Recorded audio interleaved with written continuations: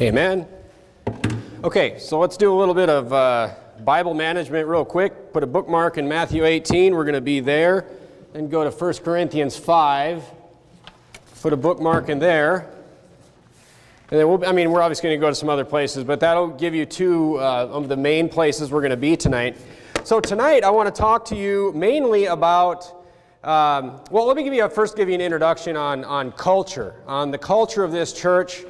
This is something that I thought a lot about before we came here. I've been thinking about this for several months, and that's, how do I bring the culture of Verity Baptist Church Sacramento here to a growing church? I love the culture up there, and so the first thing I needed to do is I needed to quantify what I actually meant by what is that culture? What about that culture is it that makes it so good? So I have several things in mind, and we're not going to talk about all of them tonight, but I'm just giving you a heads up that throughout sermons that you're going to hear me preach, you're going to hear me talk about, the culture of this church. And that's, what I've done to quantify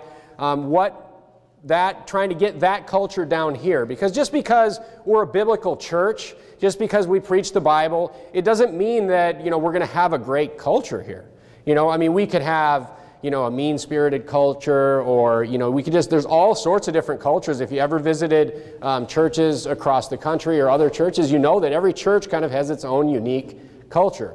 So the first thing I want to say about church culture tonight as we talk about dealing with conflict. That's kind of the sermon title tonight is going to be dealing with conflict in the church, okay? And it's going to help you, if you listen to the sermon tonight, it's going to help you with dealing with conflict in your whole life, outside of church, at work, in your home, wherever.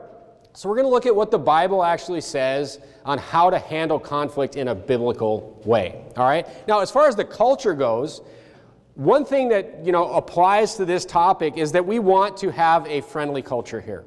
We're going to be a growing church. We're very lopsided tonight. There's a lot of people over here. I'm going to have to go over here more.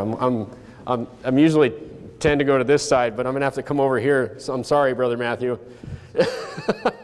Anyway, the culture that we want to have here is a friendly culture. The Bible says in Proverbs, 18:24, I'm sure you've all heard it. A man with many friends must show himself what? Friendly, right? Just think about somebody in your life who just has a ton of friends and just like everybody likes him, right? What's the thing about that guy? Picture that guy right now. Is he a jerk? Is he mean to everybody that he meets? He's probably a very friendly person, right? Whether that be friendly in an ungodly way or whatever. The Bible says that if you want to have a lot of friends and you want people to be your friend, you will be friendly. It doesn't really sound like rocket surgery, right? But, I think a lot of people need to hear that. And in this church, we should always remember that's the culture that we want to cultivate here. We're going to have visitors come in. It's not that big of a deal now because we're a small church and we all know each other. But as this church grows, the tendency of human nature is going to be that you want to go and just gravitate towards the people you're most comfortable with. Right? So you can end up with situations here where we all get to be, very comfortable with each other and, very friendly, but you get a visitor that comes in, and I've seen this happen.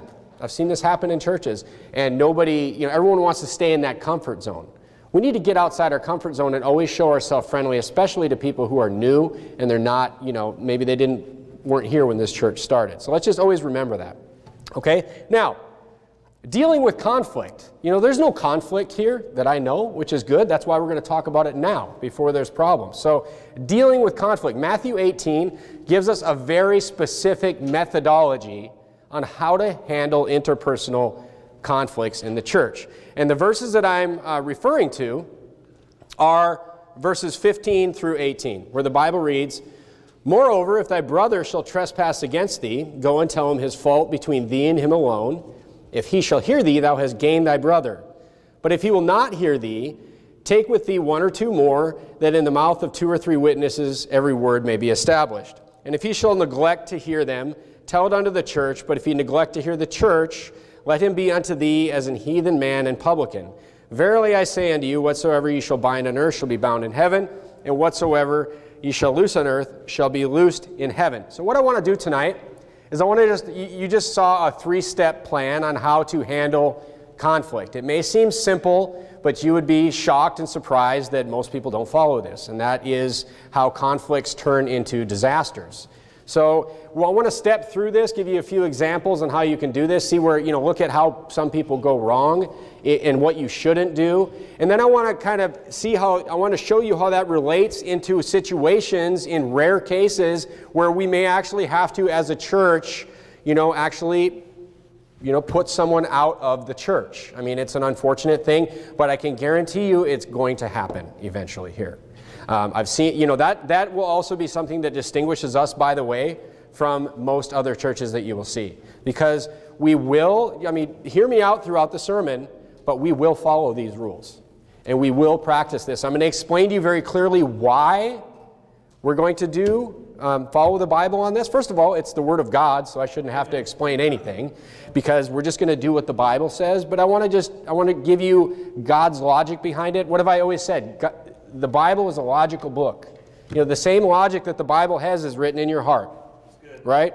So it should make sense, okay? It makes sense. So let's say that we have a conflict in the church. We have two people that have a conflict. We look down at Matthew 18 and chapter 15. Let's just step through this process and let me show you how it should work. The first thing in verse number 15, moreover, if thy brother shall trespass against thee, go and tell him his fault between thee and him alone. If he shall hear thee, thou hast gained thy brother. So step one is to talk to the person one-on-one who has offended you or transgressed you or trespassed against you in the Bible says here. Now, first of all, this is just good practice in life. Okay, this is just good practice in life, that if somebody does something wrong to you, you should go and just have a conversation with that person and say, hey, brother, this happened. Bring it to them by themselves. This is a good practice at work. If there's people at work, this is where everything goes wrong in secular situations, in my opinion, is just people don't talk face to face to each other anymore. We have this culture now where people want to, if you've ever talked to anyone under the age of 30, and I know I'm stereotyping people, but they'd rather stare at their shoes than talk to you. They'll send you text messages. They're very brave on YouTube and on Facebook. And, some things can get to the point where people won't talk to you face to face, but they'll be very nasty on the internet. That is not biblical at all. The Bible says that you are supposed to talk to people face to face if you have a problem with something that they have done against you. That is something I've taught, my kids since they were very small. It starts out with a man showing his young son how to shake somebody's hand, right? How do you shake somebody's hand? Do you stare at your shoes and shake somebody's hand? No, you give them a firm handshake and you look them in the eye. That's how I was taught to shake somebody's hand. You look a man in the eye, and that's the first step. Soul winning is going to be great training for people to be able to talk to someone face to face.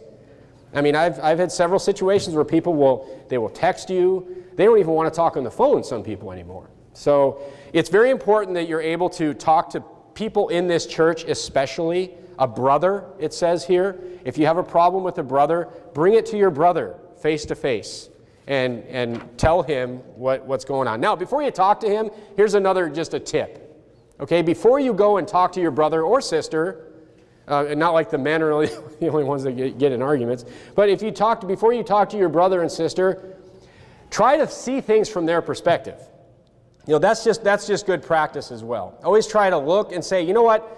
Most people are reasonable people, but maybe their perspective is different than yours. This will just give you a better understanding when you go into that conversation to their response to you. Okay? So in the Matthew 18 example, we have someone who, it's his fault, right? Somebody actually did something wrong, and you're going to him and talking about something he did wrong. So let me give you an example. Let's look at a situation where maybe, two men in the church do business together. Right? And say there's a contractor who, you hire a contractor from the church to come to your house or whatever. He comes to your house and he builds cabinets for you or whatever, and then, something goes wrong, right? And in that case, first of all, on the note of doing business at church and with friends, let me just say this. Turn to 1 Corinthians 6. I had you go there.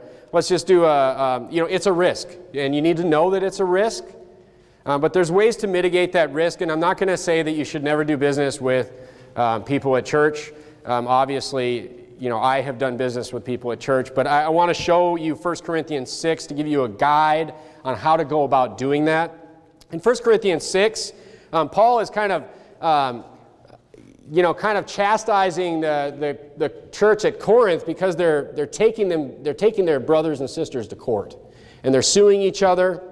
And in 1 Corinthians 6 and verse number 4, the Bible says, "If then ye have judgments of things pertaining to this life, set them to judge who are least esteemed in the church." He's basically, the verses before this, they're suing each other. He said you would be better off having the least esteemed person in the church judge these matters than you would be taking this outside to the magistrates outside the church, to the unsaved world.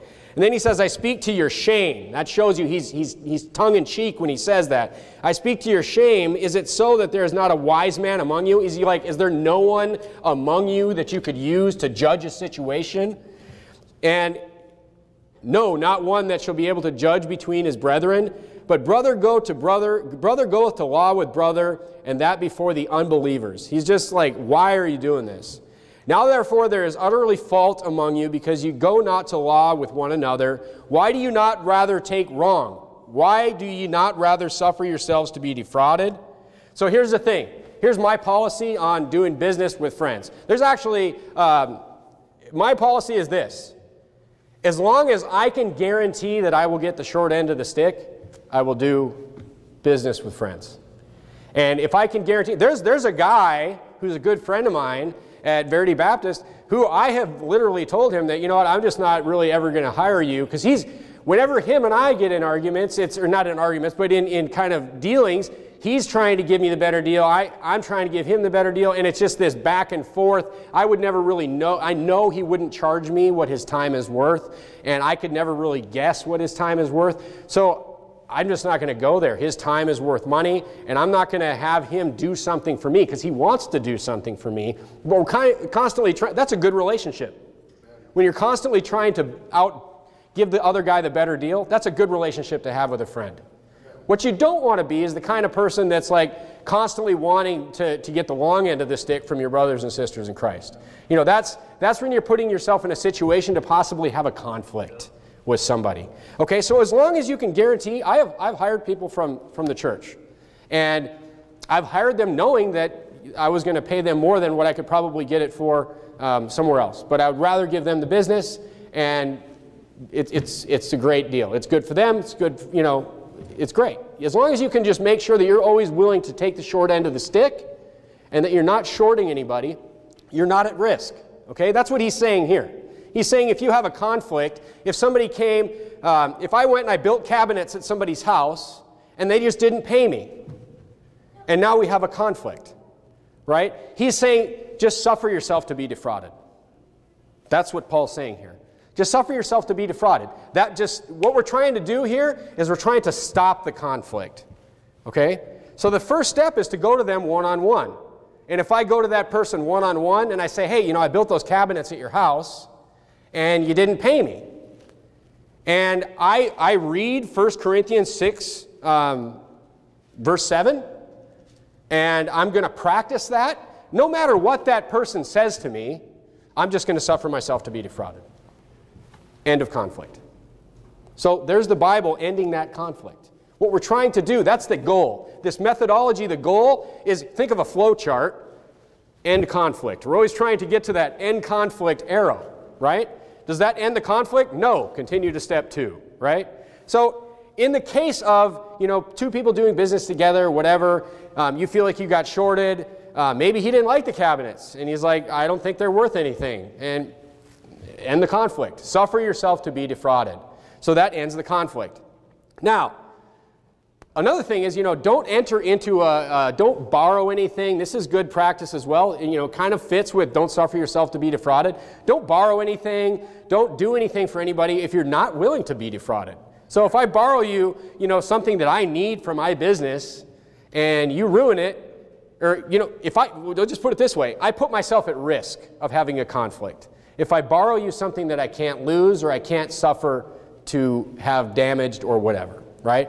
So don't put yourself in those situations. So if somebody needs to borrow something from you and you only have one car and you can't be without that car, it's probably not the best thing to borrow out something that is going to, possibly cause a major conflict in the church. So if you can't be defrauded of that item, just don't go into business with that item. Look, it's a beautiful situation when you have two friends who are competing to try to give the other one the better deal. That's the way every situation should always be.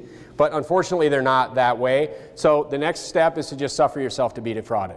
And after that, if you still can't work out, this relationship, say it's a much bigger deal than some cabinets, it's something with an interpersonal relationship where someone is really hurting someone, then you can go on to, step number 2. But let me just say, before we get on to step number 2, let me just say this. Forgiveness can be one way. It can be a one-way street. Okay, the Bible teaches that. Turn to Matthew chapter 5. Matthew chapter 5. The Bible says in Matthew 18 that we just read that, how many times should I forgive my brother? It's 70 times 7. Basically, just keep forgiving them.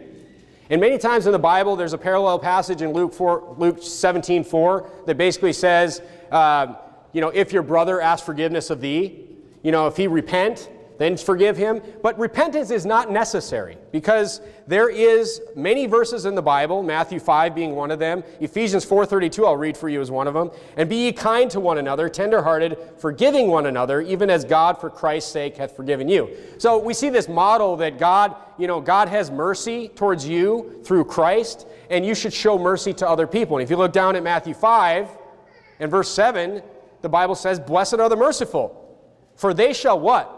They shall obtain mercy. So if you give out mercy in abundance, you will receive mercy in abundance. That is the model. So be that merciful person. Just forgive people. Don't let the sun go down on your wrath, the Bible says. This works for husbands, this works for wives, this works for friends. Just forgiveness can be a one-way street. I don't need you to come to me and apologize in the exact way that I think you should have to apologize, in the exact wording that I think that you've wronged me, in order for me to be able to forgive you. If that is required of me, then my heart is not merciful. Okay? So I should be able to just go to you, if I've been wrong, just be like, I'm going to suffer myself to be defrauded. I'm going to suffer myself to be defrauded, and the more I've been defrauded, the more merciful I am. And the more mercy that I will receive, the Bible says. So that's just good practice. Now, look, folks, if this doesn't end it, 9 times out of 10, going to someone one-on-one and then suffering yourself to be defrauded and then using forgiveness as a one-way street, 9 times out of 10, conflict over. I'm telling you, that'll do it. But here's what you shouldn't do. And 9 times out of 10, when there's a major problem that has snowballed into something, the problem is that people have gone to someone other than the person that has wronged them. Okay? And this is what you don't do. What you don't do is go around and gossip and go up to brother so-and-so and be like, hey, brother John, here's what he did to me, man. Can you believe that? And just try to go around and get all these people, against this person. That is wicked. The Bible says that's gossip. In Proverbs 6, 16 through 19, here's what God says about that. It says in 6 verse 19, the Bible says, a false witness that speaketh lies, these 6 things, doth the Lord hate. Yea, 7 are an abomination unto him. God says these things are an abomination. And then in verse 19, one of those things is a false witness that speaketh lies, and he that soweth discord among brethren. So if you go around, it doesn't matter if you're right. If you're going around and you're not following this practice, and you're just sowing discord about so-and-so who didn't pay you for your cabinets, you're wrong. So you can be right and wrong at the same time if you follow the wrong process. Do you understand how important this process is? Look, at work, guys, when I start anywhere, whether it's a new job site or whether it's a new job in general, I can spot this guy in about 6 seconds. I'm telling you, I can pick them out like they like have a beam on them. It's this guy that's constantly going around talking smack about the boss and talking smack about how things, you young men, listen, because this will save you at your job. There's always this guy.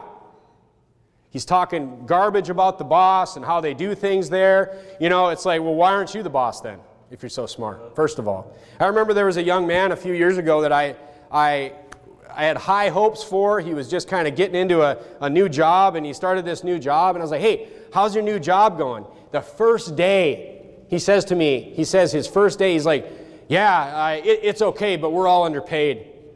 I was talking to this guy, and he said, we're all underpaid, and management's just trying to rip us all off, and it's crazy. And I almost picked him up off his feet and put his back into the wall and said, whoever you're talking to at work, you get away from that person right now. Because you will be painted as somebody that's just this cancer of a bad attitude at work, and what you're doing is you're just giving in to gossip. That's what you're doing. So when you hear that stuff and you identify that guy, it's really easy. You just, if you walk into a conversation and that's going on, you just walk out of the conversation. It's real easy. People will figure out in a hurry that you're not the kind of person that is going to listen to that stuff. It's real easy to establish yourself in that sense. Look, Proverbs 16:17 says, he that passeth by and meddleth with strife belonging not to him is like one that taketh a dog by the ears. What do you think of that, soul winners? Look at some of these dogs that we see out there. Imagine taking one of those dogs by the ears, right? I mean, that's what it's like, though. Somebody comes to you and says, hey, the boss did this to me, or hey, Brother Joe did this to me. What do you think about that? Whoa, that's not, you're not involved in that. Don't get involved in that. Amen. Don't grab that dog by the ears. What you need to say to that person, especially if it's in church, what you need to say to that person is, hey, have you talked to Brother Joe about that? Or, hey, let's go talk to Brother Joe about it right now. Maybe you could just jump right to step 2. Let's just go talk to Brother Joe about it. Or you should talk to Brother Joe about it, right? I mean, don't get involved in other people's messes. Now, back to proper conflict resolution. Turn to 1 Kings 3. Let's look at step 2. Let's look at step 2. So step 1 did not go well, and this person is like, you're wrong. I didn't do anything wrong. I didn't owe you anything. I haven't done anything wrong to you. You just go to step 2. You just follow what the Bible says. It's that simple. In 1 Kings 3, we see a great example of this. Okay, bringing in the second witness. You have 2 people who are at disagreement, and this is not over a small matter in 1 Kings 3. So they bring in the second witness, and you know, this is an extra chance. This shows you the long suffering of God. This is an extra chance for this person to get it right. And in 1 Kings chapter 3, in verse 16, what we have is we have 2 women, and one woman is accusing the other of stealing her baby. Okay? One woman's baby has died. This is the story she tells the king. This is King Solomon, the wisest man who has ever lived. And you know, they have a pretty good third witness here, right? Or second person to bring in. Now, you have a woman who says that her baby died, and then when she was sleeping, she took her baby and put it in the other ladies. They both had babies at the same time. She put her dead baby in the other lady's arms, and she took the live baby for herself. And of course, the other mother knew that this wasn't her baby, so she's coming to King Solomon. Okay, and she's like, "Hey, I've been wronged here," and we hear the story. And then there came 2 women that were harlots unto the king and stood before him. And the one woman said, "O my lord, I and this woman dwell in one house, and was delivered of a child with her in the house. And it came to pass the 3rd day after that I was delivered, that this woman was delivered also." So the babies were very close to the same age. "And we were together, and there was no stranger with us in the house, save we 2 in the house." There was no other witness. It was just those 2. "And this woman's child died in the night because she overlaid it. And she arose at midnight and took my son from beside me, while thine handmaid slept, and laid it in her bosom, and laid her dead child in my bosom. And when I rose in the morning to give my child suck, behold, it was dead. But when I considered it in the morning, she looked at it, she saw it. Behold, it was not my son, which I did bear." I mean, a mother knows her own child, right? "And the other woman said, Nay, but the living is my son, and the dead is thy son," not meaning your son. "And this said, No, but the dead is thy son, and the living is my son. Thus they spake before the king." Now, the story ends where basically King Solomon says, all right, no problem. Take the child and just cut it in half and give each half to each woman. And then, of course, the mother who lost her baby, who had her baby stolen, just said, let her have the baby. Don't kill the baby. So then Solomon knew. It's very wise. He was noted for being very wise because of that judgment.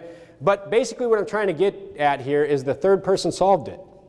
So he brought in this judgment, and it solved the situation. So what I want to get at you tonight is, if you need a third person, if you couldn't work it out between the person, the third person should be someone of integrity and character. And in a church, it should be someone in leadership, or the pastor of the church, or the pastor's wife of the church should be brought in at that point to help judge the situation, okay? Especially if there's a conflict inside, the walls of this church. And, after that, Matthew 18 and verse 17, if you're still in Matthew, look, this is going to solve it. Once again, 9 times out of 10, problem solved, right? Because once you have the pastor, that's another reason it should be the pastor or a leader in the church, because when they do pass judgment amongst those two guys, whether it be the cabinet guy or the owner, it should be someone who, both men respect, right? And they'll respect that judgment or that decision, as in the case of Solomon. Now, if that doesn't work, now let me just say this, first of all. This leads into the sermon series that we're going to talk about. If that doesn't work, if the pastor of the church at that point says, you know what, you defrauded him, I've listened to it, King Solomon gives his judgment, it should be a situation where you have a heart problem with one of those two men, or one of those two individuals, right? So in Matthew 18 and verse 17, the Bible says, and if he shall neglect to hear them at that point, after step 2, tell it unto the church. But if he neglect to hear the church, let him be unto thee as a heathen man and a publican. He should be put out of the congregation at that point. Now turn to 1 Corinthians 5:11. Now we're getting into the point of church discipline at this point, all right? And in 1 Corinthians 5:11, the Bible gives us 6 very specific sins that if someone is involved in, that they should be also put out of the congregation, okay? And if you're there in 1 Corinthians 5:11, the Bible reads, But now I have written unto you not to keep company if any man that is called a brother be a fornicator, or covetous, or an idolater, or a railer, or a drunkard, or an extortioner. With such an one know not to eat. So we saw this example of someone that was defrauding someone as the example I used. And I submit to you tonight that if you get to that end of that second step and get to that third step of, in front of the church, and they still will not admit that they're wrong, they're going to be very likely one of these things here anyway. So, either the covetous in the case of the cabinet example that I gave you. All right, now these are 6 very specific sins that the Bible teaches us are not to be allowed in the church, okay, by someone that is called a brother. So that leads us to this point of, we've gone through conflict resolution. There should be situations where, you can work things out 9 times out of 10. Right? You can work things out amongst yourselves, amongst the leadership of your church. There really shouldn't be an issue if both people are, if you have, your heart is right towards God, you're humble, hey, I was wrong, I'm sorry, I should have paid you for the cabinets, whatever the case may be, right? You should never get in a conflict with somebody over money anyway. Just suffer yourself to be defrauded in that case. But let's talk about this idea of church discipline, because you don't see this today. Okay, if you go to, normal old IFB Baptist churches, you're just not going to see this anymore. I know. I have dealt with this myself, personally. I have seen clear cases where people were in a church that should not have been in a church. It was putting people in the church in literal danger. And I've seen it because this is not being followed. Okay, now, a couple caveats. Turn to 2 Timothy chapter 4. 2 Timothy chapter 4. 2 Timothy chapter 4 in verse 2. The Bible says this. It says, preach the word. 2 Timothy is one of the pastoral epistles. So Paul is teaching, how to be a pastor here. And he's teaching church leadership skills. And he says, preach the word. Be instant. out of season, be instant in season, out of season, reprove, rebuke, exhort. Then look what he says, with all what? With all long suffering. So I really want to give you some details tonight about the actual position of Verity Baptist Church and your pastor, who I have talked to about this issue to make sure that I say it exactly right, and I am in lockstep agreement with on how this will actually be carried out. Okay, and what I want to say is that Pastor Jimenez, first of all, is, as far as a leadership example to me, probably the biggest takeaway that, like, my personality and my style of doing things versus his personality is, the biggest takeaway from Pastor Jimenez to me is that he is one of the most long-suffering people I have ever met in my life. Amen. And that is something that we all need to be, is long-suffering. It's very important, especially in leadership, to be long-suffering with people. The Bible uses the word long-suffering throughout the Old Testament and the New Testament. Most of the time, it is talking about God towards us. So that's very telling, okay? So I want to just let you know that we're not on a hair trigger to throw people out of church. That's the context I want to, do you understand that? We are not on a hair trigger to just kick people out of here, okay? But there is biblical precedent here, and it must be followed. Okay, now in 1 Corinthians 5:11, go back to your Bible. Look very closely. This is the position of Verity Baptist Church. And in 1 Corinthians 5:11, the Bible reads once again, "But now I have written unto you not to keep company if any man that is called a brother be a fornicator, covetous, idolater, railer, drunkard, extortioner." Now look, especially with a new church like this, people are going to come here with problems. We have to understand that. Now, do you understand? You notice when it says, if any man be called a brother, this isn't talking about somebody who comes here once every 2 months, who we see every now and then, who comes here and it's like, oh, hey, you know, I'm in town again, and they pass through every now and then. This is talking about people who get involved in this church, who we call brother, who we see every week, and who are getting engaged and involved and plugged into this church. That's what this is talking about. That's how we interpret if any man that is called a brother. Because you could take a pretty hard line on this and just start throwing people out after 5 minutes. But if any man is called a brother, they're plugged into this church. See, we want to give people a chance to grow here. Amen. We want to give people a chance to hear the Bible preached.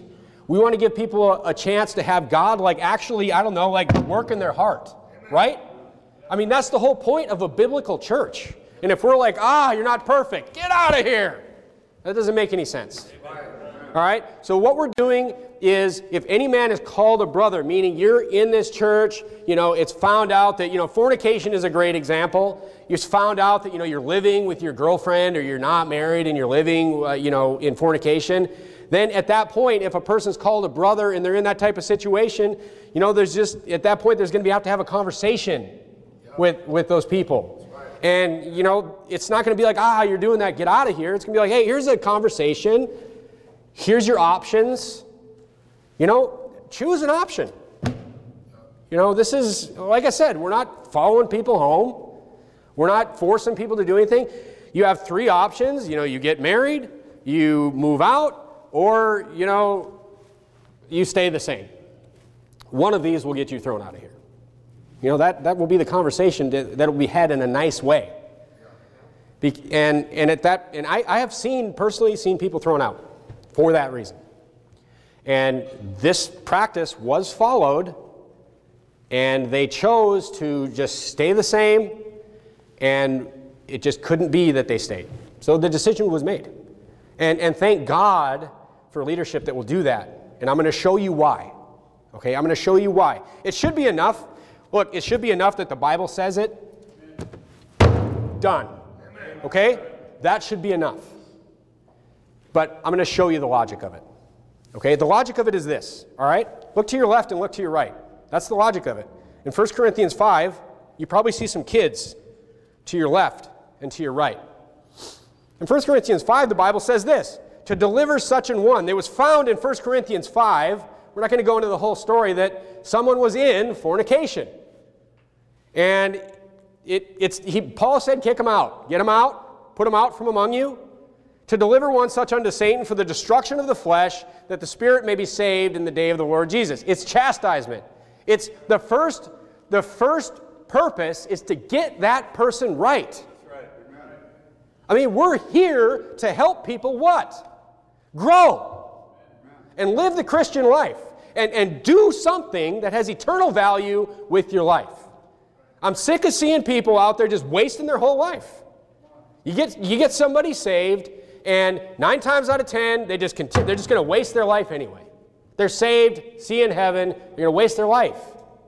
We are here to help people grow, to help people go out and help other people grow, to learn the Bible, to follow the Bible, and to actually have some eternal results with our one piddly life that we have. Amen. Right? It's like a vapor. Just one.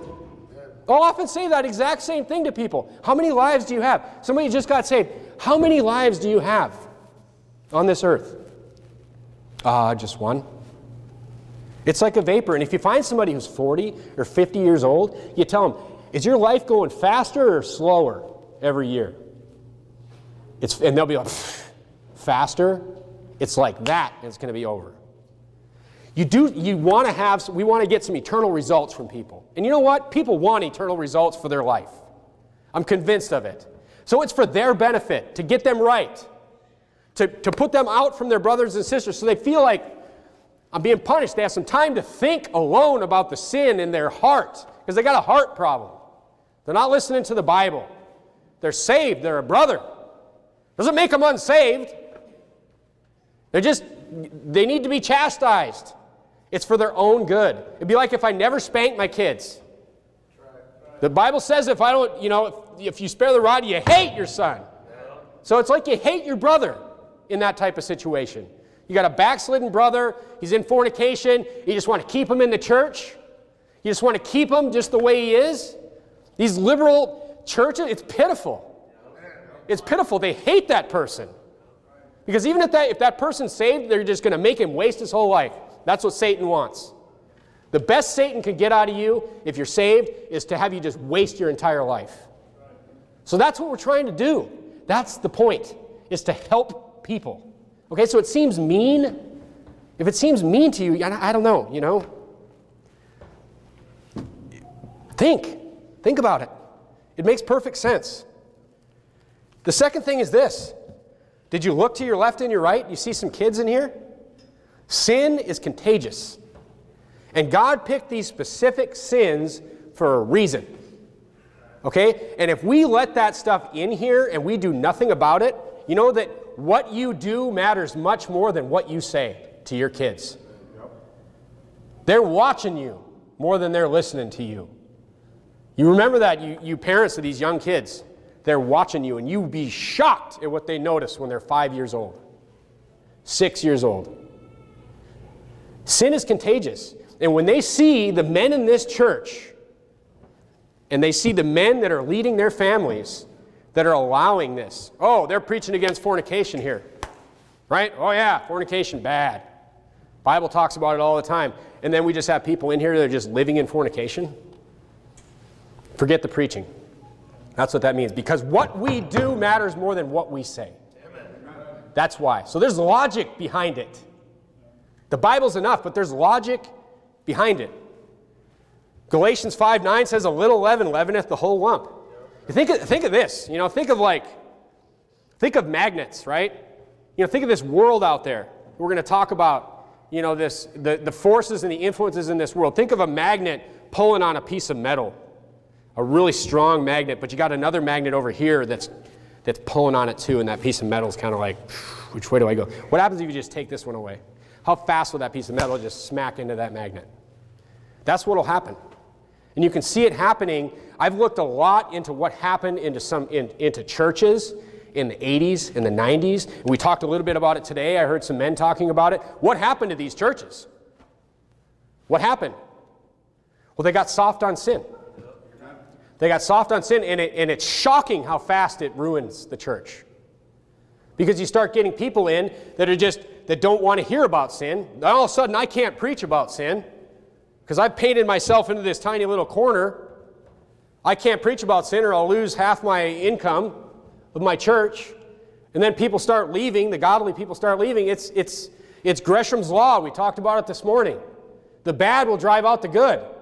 So no, it's just like everything else we've been talking about for the last few weeks. We're going to hold the line. Amen. And we're going to do what the Bible says. And we're going to be long-suffering about it. And we're going to be nice about it. And we're going to be biblical about it. But we're going to be biblical about it. You understand? There's a balance there, and the balance is always just what the Bible says. We're going to be merciful. We're going to be long-suffering. But we're going to do what the Bible says. Okay? Look, false prophets, that's a whole other thing. But bad doctrine is contagious too. Bad doctrine is just as contagious as sin. So we're going to watch for that as well. Go to Matthew 16. Go to Matthew 16. Let's see what Jesus said about that.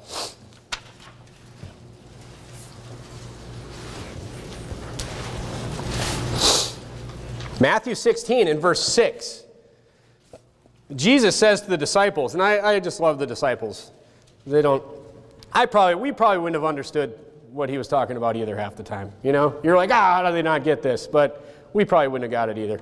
Anyway, in Matthew 16, verse 6, Jesus is warning the disciples, and he says unto them, take heed and beware of the leaven of the Pharisees and of the Sadducees. And they reasoned among themselves, saying, is it because we have taken no bread? Which when Jesus perceived, he said unto them, O ye of little faith, why reason ye among yourselves, because ye have brought no bread? Do ye not understand? Neither remember the 5 loaves of the 5,000, or how many baskets you took up? Neither the 7 loaves of the 4,000, and how many baskets you took up? So they're probably obsessed over bread after those 2 miracles. And how is it that you do not understand that I speak it not unto you concerning the bread, that you should beware of the leaven of the Pharisees and of the Sadducees? Then understood they how he bade them not beware of the leaven of the bread, but of the doctrine of the Pharisees and of the Sadducees. So we need to be very careful about bad doctrine as well. So I want to throw that one out there because that's part of church discipline as well. And look, folks, we must practice what we preach, even if it's uncomfortable at times. And it's uncomfortable. I remember the first time I sat, and witnessed something like that, and it was done very biblical and very nice, but it's uncomfortable.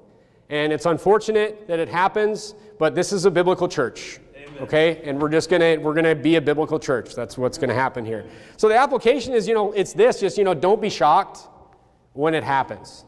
If and when it happens. And let me just say this.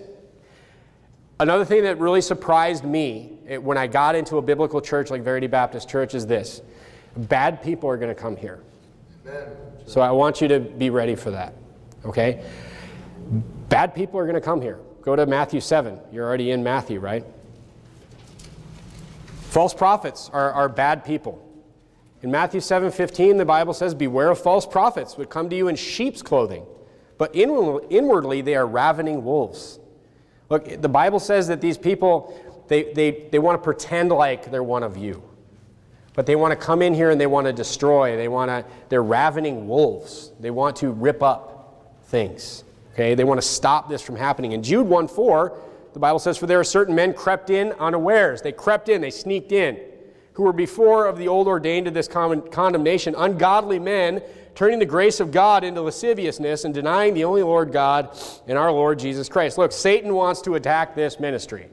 And it's obvious because there's no other explanation of it on why these types of people will try to come into churches like this. We're growing. We're getting folks saved. So you need to not be surprised when church discipline happens. But the second thing is you need to guard yourself.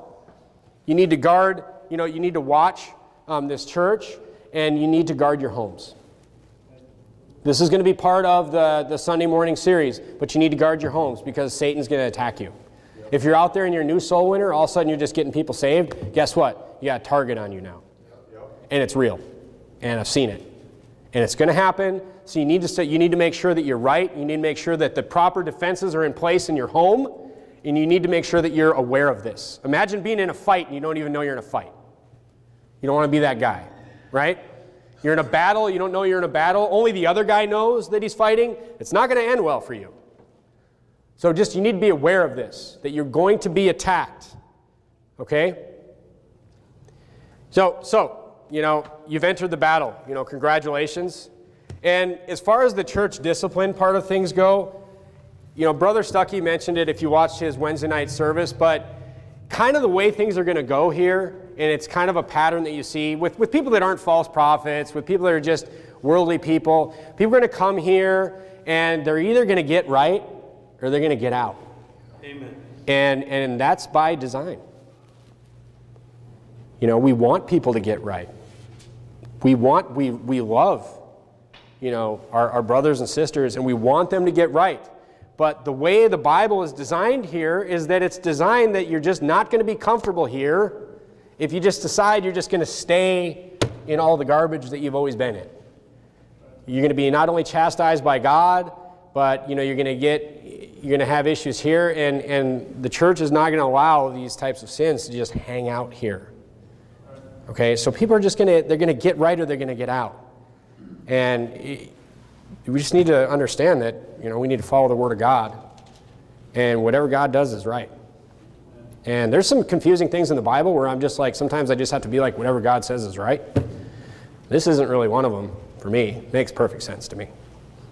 Right? We love each other. We love you. We want you all to grow. We want you all to, you know, just win this Christian race.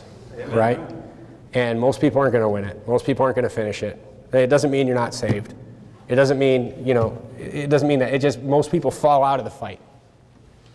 And the people that are in this church, we want to be strong, we want to be biblical, and we want to have some eternal value, right? So in the upcoming sermon series, what I'm going to do is it's a really nice segue into preaching about these 6 sins. So what we're going to do is every Sunday night, we're going to hit these 6 sins. We're going to look at these 6 sins. Why these 6 sins, right? Why these? But I bet you it makes sense, right? I bet you it makes sense that these specific sins, if they're in a church, are going to wreak havoc. So we're going to look at that in detail. You know, it deserves much more detail, each one of these topics. So that's what we're going to look at. Maybe there'll be a preacher from Verity Baptist Sacramento that knocks us off our series, but that's what we're going to be doing on Sunday nights is we're just going to go through this list. And we're going to figure out, hey, what was God thinking here? What does this sin mean for you? What are the consequences? Why do we want to keep our kids away from this? And we're just going to dig into it, all right? But I just want you to understand the concept of church discipline. It's real. It's going to be followed here, and it's a loving practice, okay? Let's bow our heads and have a word of prayer. Dear Heavenly Father, we thank you for your word. We thank you for the beautiful methodology of everything that you've given us in the Bible and how it makes sense and how it not only makes sense to us, God, but I mean your law is there for our protection.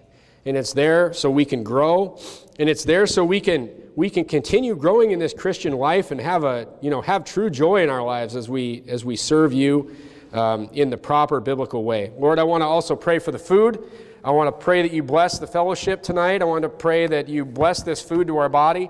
I thank you for these people. I thank you for this church. And in Jesus' name I pray. Amen.